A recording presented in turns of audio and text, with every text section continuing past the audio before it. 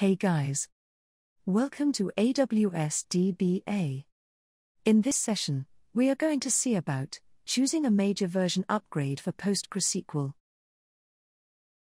Choosing a major version upgrade for PostgreSQL. Major version upgrades can contain database changes that are not backward compatible with previous versions of the database. This functionality can cause your existing applications to stop working correctly. As a result, Amazon RDS doesn't apply major version upgrades automatically.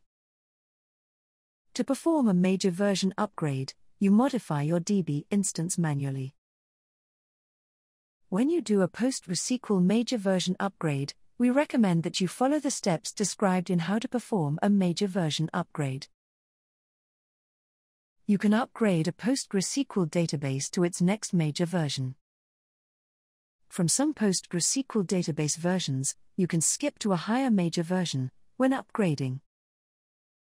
If your upgrade skips a major version, the read replicas are also upgraded to that target major version.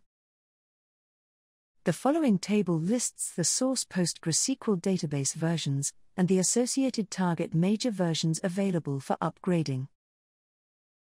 Note: upgrade targets are enabled to a higher version, released at the same time as the source minor version, or later.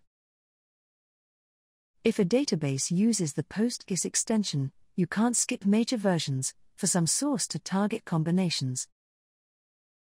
For these circumstances, upgrade in steps to the next major version one step at a time, until you reach the desired target version. The PG routing extension isn't supported for an upgrade that skips a major version to versions 11.x.